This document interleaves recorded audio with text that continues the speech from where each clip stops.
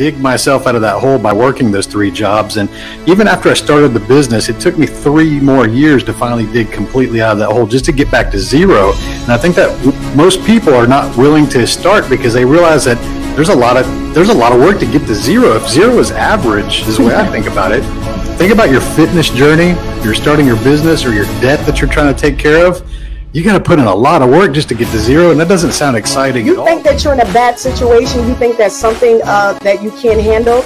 But God said, no, all things work together for my good. I'm going to make it work for your good, sis. So it's all right. Just relax. That's so good. That's so good. We're doing so many things and serving so many roles at the same time that oftentimes we can get out of whack. And so I think it's really important for us to continually, I think the new year is honestly a good time to do that, is to reevaluate where you are. Does your goal list exclude your family and personal life? Because I think looking at your goal list, if you've made one for the new year, is really telling. I've sat in mediocrity, but I've also had those times where it's like, you can't sit here long because you're not serving yourself and you're not serving others, because if they see you, because people have seen the greatness within you, you have to actually step up and actually give that greatness out to the world. What did God say? God loves my children more than me.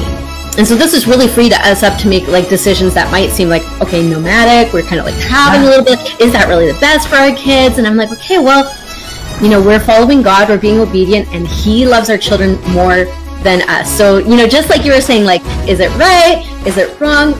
Well, your God loves your children more than you do, and He has He has great plans for them. It's relational too, because, you know, in a simplistic way, we worship God, we follow King Jesus, and then we let the Holy Spirit fill us full of His wisdom, and we rely on His word to make sure. Because I do tell people, like, oh, I've had the devil whisper in my ear many times thinking it's the Holy Spirit, and then I can't back it up with Scripture. Guess what? It wasn't God talking.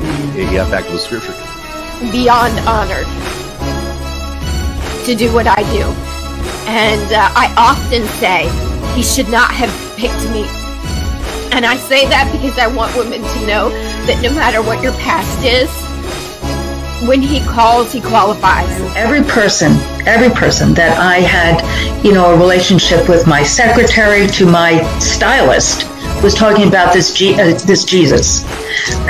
But what I like to say is, you have to speak louder than the voices in your head.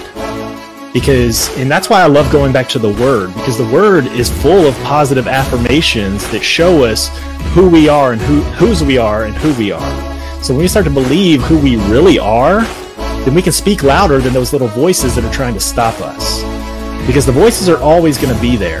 Nothing can compare, nothing on this earth can compare to what God has in store for you. Not even your own ideas and imaginations, your dreams. You know, God has the best of the best. And this is something that I've actually realized that I need to really realize, because I understand that for myself, right? And I believe that wholeheartedly for everybody else, right? But in my heart, sometimes I'm like, what if I don't want that? Spoiler alert, you see my face and I didn't die. But that was the wake-up call. That was the moment God was like, all right, you're trying to do this your way. I keep trying to get your attention, but you're not listening to me. So I got to be a little bit more forceful. Maybe this time you'll listen. And I did. That hit my heart, because I walked out of that, and everybody who saw the wreckage was like, how does a human not only survive this, walk away from it? 4 humans walked away from it. All of which are in ministry now, by the way. I had not been to therapy. I probably would be ashamed to go to a therapist, because in my head, when we understand this now, even though it's a lot more destigmatized, but the stigma was that there's something wrong with you, or for me, you're not Christian enough, you know, whatever the messaging was at that time. I'm really committed to the process. I know it sounds Christianese, but I think we have to learn to be committed to the process and to fall in love with the process. So whenever the promise does come, that we're able to sustain it and we're able to do it well, to do it with excellence, because we took the process seriously and we didn't despise the process. Oh, that's so good. Some of the best revelations I've ever had have been in those quiet spaces, those quiet times where you're just asking the right questions. I told you about the prayer journal, and I need to get back to that. That's something that I'm glad we're having this conversation, because it's something that I do need to get back to. The Bible clearly teaches that the reason God put wealth on the earth is for His people. I can show anybody that in Scripture without taking anything out of context, because a text without a context, a pretext, and now you're making up doctrine, right?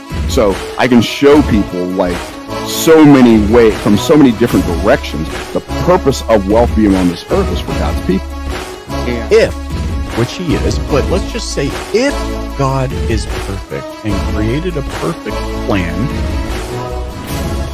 then that means he also perfectly accounted for our weakness, which is why he provided a Savior who came to atone for not just our sins, for our inadequacies, our feelings of unworthiness, doubt.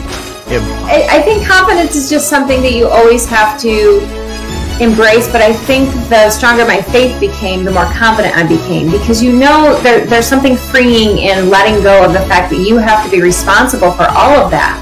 And so if I'm getting my confidence through him, then I don't really have to ever worry about, you know, feeling good enough to do this or brave enough to do that, because I know. Thing is, I've been on this healing journey, and as I've been on this journey of things happening that I had no idea would ever happen to me, opportunities I had never imagined for myself, the biggest work we can do, and I think the biggest thing that God calls us to do, is to keep showing up. Yeah, that combination. See, there's a paradox, but how can you be humble and confident? How can you be humble and bold? And it all goes back to Jesus. You know, sometimes with speaking for me, it was something I hated until actually I started to follow Jesus, and then all of a sudden there was this ability or desire. But I've been doing it for a long time, and people sometimes come up and say, oh, well, you probably never get nervous. And I'm thinking, no, I feel nerves every single time. Yeah. You know? So as I kind of came into this, it was really hard for me, because with sexuality as a whole, I felt that that was what validated our relationship. That was what told me, you're wanted, you're seen, you're loved. And so when that was not a part of our engagement and dating, I felt unseen and unloved, and I fought it. Like, I would literally pounce on him sometimes and be like, I need you to validate me. And he was just like, I am honoring you. You just don't understand that I'm honoring you. Under-promising is very hard, because we naturally want to make everybody like us, and oh, we're good enough, we can do this, so look. But then when we can't perform, we can't follow through. So as a mom too, when we're telling our kids, oh yeah, we'll do that, you know, just to pacify them now. Yeah, I'll take you here. Yeah, I'll buy you this. Yeah, I'll do that. And then you can't follow through. That's not good for anybody. And that's really what matters the most.